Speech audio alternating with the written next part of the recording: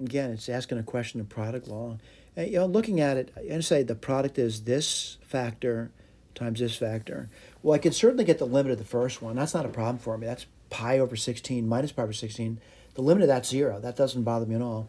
But I want to discuss this other guy. And certainly if I'm looking at it, I'm kind of looking at, and I want to put it aside for you, as we approach, pi over 16, I go to the inside, I plug it in. What would you get? You get pi over 2.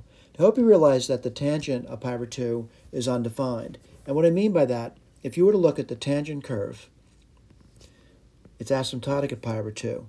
It looks like this. It's going off to infinity in that direction, minus infinity in that direction. The limit just doesn't exist. So the simple answer here is no. And again, the reason is the limit as x goes towards pi over 16 of the tangent, that's the second factor in the product, is a D and E. I can't do that, all right, using limit laws.